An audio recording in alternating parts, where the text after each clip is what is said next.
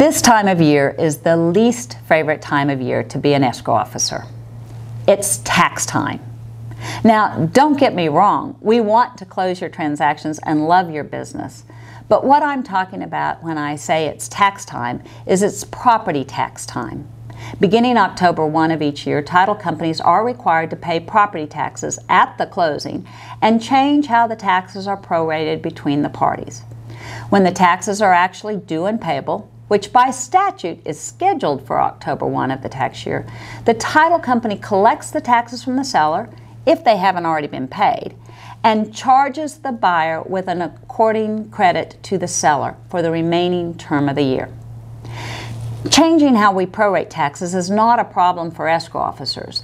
The issue is that many sellers have escrowed the taxes on a monthly basis with the lenders and do not expect the title company to have to deduct the lump sum at closing.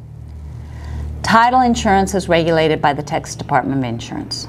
The regulations require title companies to ensure property taxes are paid. So even though there is money in seller's escrow account with the lender to pay the taxes, the title company must ensure payment by collecting at closing. Of course, when we pay the taxes at closing, the lender reimburses the amount that was escrowed for that purpose to the seller. But that is not an immediate reimbursement. It usually takes about 2 weeks after closing. As the year winds down closer to December, sellers will claim that they have paid the taxes out of the escrow account, so the title company should not collect them at closing. Unfortunately, until the taxing authorities post payment, the title company must still collect. And for point of information, when the lenders state that they have paid the taxes, in reality, most have paid a service which they use to pay the taxes. The lender sends one lump sum check for all the money they have collected in their escrow accounts for all properties to the service company, which then allocates to the respective properties appropriately and sends the payment to the taxing authorities. This actually may not happen until the last day of the year and sometimes all the way into January, as taxes are not delinquent until February 1. In a situation where the lender has paid but the taxing authorities have not posted, the title company will also have to collect the taxes. The insurance regulations do allow us, however, to escrow those taxes we collect from the seller until the payment made by the lender can be posted. Once the lender's payment has been posted, the title company will reimburse the seller from the escrow amount.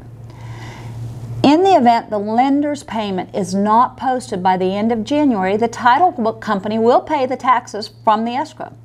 This must be done before February 1 to avoid penalty and interest. Needless to say, sellers are often frustrated by this, so to speak, double payment, especially if they are not made aware until closing.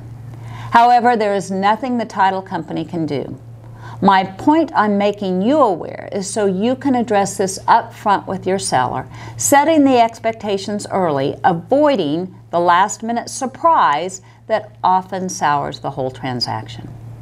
The seller may not like having to escrow taxes, but at least he can know up front.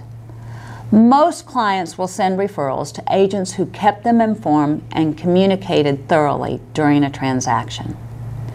Lack of communication is the #1 complaint, and great communication is the #1 compliment in any transaction. I hope this was of value to you today. If so, please let us close your next transaction. Communication is Allegiance Title's forte. Thank you.